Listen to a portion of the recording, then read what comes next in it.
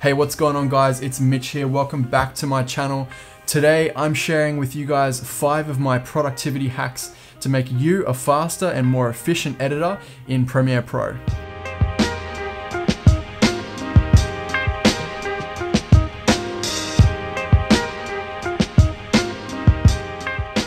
One of the most common misconceptions with filmmaking is that most of the time and effort associated with a project goes in the planning and the shooting phase of that project. But what you quickly come to realize once you start making films is that often the majority of the time that you spend on a single project is spent right here, in front of the computer, in the post-production editing phase. I do really believe that this is an incredibly important part of each and every project, and you should be spending a lot of time in the editing phase. But there are some things that you can do to make this whole process a little bit smoother, to get your creative vision out into the world faster. Alright guys, so jumping into Premiere Pro, got my camera set up on the table here, I'm recording my screen so you guys can see exactly what's going on. And the first hack that I've got for you guys is using clip labels. So you can see I've got a new project here and I've pretty much gone through and I've clipped out all of my rushes or all of my B-roll, all the shots that I plan on using to create this edit. So you can see that I've separated them with a little bit of blank space, but what I've also done is I've recolored the clips. And that's what I'm talking about here with the clip label. So what a clip label is actually just the color of the clip and how it appears on the timeline. So you can see I've got a scene here of my talent who's at a cafe, some various clips here, they're all colored blue, and then I've got some shots here of him walking along the beach, they're all colored purple. I've got some drone shots here which are colored orange, so there you can see those. And so basically what it does is it allows me to see the clips like a visual representation of what part of the shoot these clips are from. So I can easily in my edit find them, find where they are, and also just by looking at my timeline know what clips I'm actually scrubbing over. So to show you guys how to do this, I've got a bunch of clips here and you will notice that they are the default blue color that you would be used to if you're using Premiere Pro. And how you change the label or the color is you just select them all, right click, go to label here and change those to whichever color you like. I'm going to make them pink and there you go, all the clips are pink.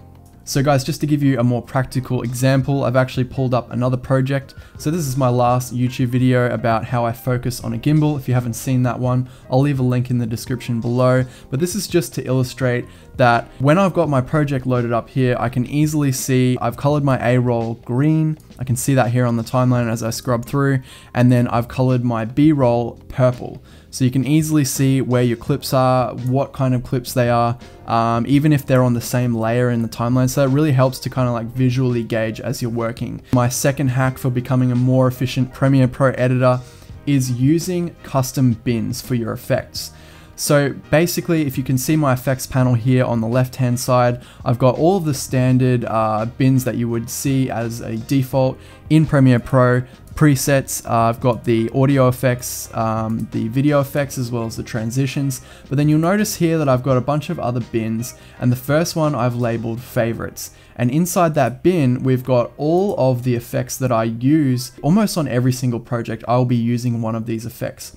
So this tip is to identify and find the effects that you use most often and just drag those into a new bin. So how you do that, I'm just going to create a new bin here. This little button down the bottom, create a new custom bin, will actually allow you to create that. And then you've got this custom bin now. We can rename that. Let's make it effects I use all the time. Once we've created that, now we can find an effect. Let's just say it's a sharpen, and then we're going to drag this down into the effects I use all the time folder that I just created. And then you'll see that it is in there, and we can drag that onto our clip. I just have this favorites box open pretty much the whole time. One effect that I use a lot is warp stabilizer, and it's great just to have that sitting there on the left hand side at all times. My third tip is using custom effect presets. And basically, when you use an effect and you apply it to a clip, and then you play around with the parameters of that. Let's say you're doing a color grade, so it's a lumetri layer. you're adjusting the black, the highlight, shadow. You can actually save that as a preset within the effects panel. So I'll show you how to do that. So we've got a clip here which doesn't have a grade applied to it, and what we're going to do here is we're just going to make some adjustments. So I'll increase the contrast, pull down the highlights, add some saturation, and then we might go into the creative tab, add some sharpening, and I'll just choose one of these default lookup tables, reduce the opacity. Okay, so once we've done that, now we'll go back to our effects panel. You can see here that we've got a lumetri layer on there. If I toggle that on and off, you can see the difference that it makes to the clip. But what I'm actually talking about is creating this as a custom effect preset. So how we do that is we right click and then hit save preset. Now we can call this whatever we want. We could call it skateboarder grade. And then that effect preset is going to get filed away into this preset folder you can see here. So we've got a whole bunch of other ones that I've already created, which I'll show you in a second, but there's our skateboarder grade. And if we wanted to say apply this grade again, so let me go over here. I've got another shot of the same skateboarder going in the opposite direction. This also has no effects applied. I'm going to drag the skateboarder grade on there, and then you can see we've got two identical grades. And then that color grade preset is basically there forever. No matter what project you're in, you're going to have that as a preset in your Premiere Pro effects panel. So I've actually taken this to another level in that I've got a number of custom bins set up in Premiere that house all the different categories of custom effect presets that I'm using. So you can see here under the favorites, I've got Rode Video Micro, color grades, Tascam, F-Log to Rec 709, crop bars, and I've actually got a whole bunch of different effect settings here. So just to show you, I've got a crop effect and it's already got the parameters for a 2.39 to 1 aspect ratio. I drop that on my clip. It pretty much applies those settings. A 1.85 to 1 applies the settings. And then I've also got a folder full of color grades here. So these are the two main color grades that I use for most of my projects. If I drag one of those over onto this skateboarder, you can see that it applies that grade. And because I use the Rode Video Micro for a lot of my projects, I've got a folder here called Rode Video Micro with 3 different custom effect presets saved in there. And I basically just copy all 3 of these and I drag it onto my audio layer, and that just really quickly improves the quality of the sound, does some EQ and some compressing to the audio signal. So these custom presets, and especially when you're categorizing them into bins, make your editing process so much quicker, because there will be things from each project that differ, you know, from project to project. But for the most part, a lot of the time you'll be using the same effects with the same presets over and over again. And this is just a really easy tip that you can use to make your process a lot quicker. So my 4th tip for you guys today is using hotkeys. And what that is instead of using your mouse, you can use the keys on your keyboard for certain commands within Premiere Pro. So Premiere Pro comes with a whole bunch of default hotkeys. One of them that I use a lot and I really like is Shift D. So using Shift D will allow you to automatically put a fade in and fade out on audio clips, just like I'm doing here, and then also on video clips, so you can put a dissolve in and a dissolve out, which I use quite often. Another one is, you know, if you need to level your audio, pressing the G key will actually bring up this audio gain dialog box, and then you can just set your gain really easily. So if you're going through and editing a whole bunch of different audio that's captured from different cameras at different times during the day, and you need to level them all out, using the G key is really fast. You can actually create custom hotkeys, which I've done, and I won't go through all of them. I'll just give you one example.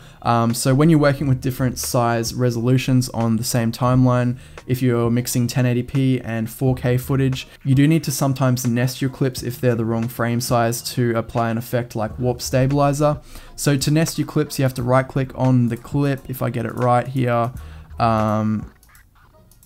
Wow, okay. And then choose this nest function and then hit OK.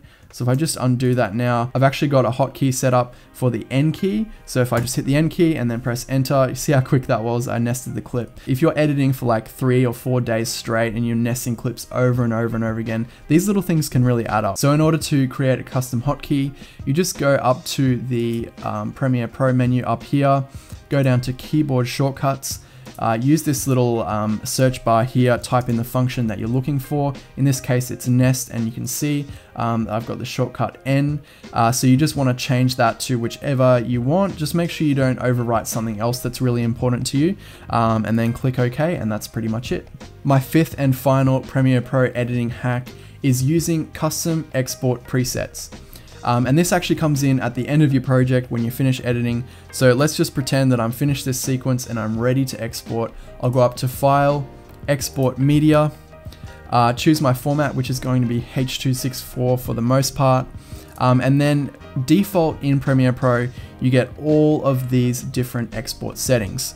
Now, if you're an advanced user and you do have different settings that you use that aren't really covered in these default settings, you can create custom export presets. So as you can see here, I've got a couple of custom presets that I've set up for myself. I've got a 4K YouTube preset, H.264 with a high bitrate, one with a low bitrate. And then if I come over here and I choose a different format, so let's try QuickTime, I have some ProRes presets that I've set up here as well. So in order to create a new preset, basically we choose our format, and then we go down through our settings. So if we want to make this 4K, we can do that. So 3840 by 2160.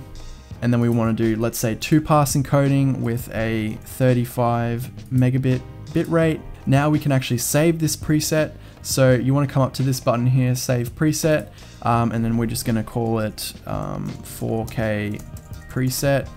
Hit OK, and then that shows up in our custom preset menu right here at the top. So for a long time, my custom export presets were saved up here in my head, and then I would go through every single time I finish a video and fill out all these boxes until I figured out that you could just save a custom preset. So it does save a little bit of time, but what I found that it really does help with is that if you finish a video and you want to output multiple formats, using the Q function to send these multiple formats to Media Encoder, and then going through the process of exporting those different versions is just a matter of selecting all your different presets. So if I want to output 4 versions of the same video, all at different bit rates for different purposes, I can easily do that. That's it for this video, guys. Thank you so much for watching. If you did enjoy it, if you got something out of it, if you learned something, leave a like down below, drop me a comment if you've got any questions, and if you want to see more content like this, please consider subscribing. Thanks very much once again, and I'll catch you guys in the next one.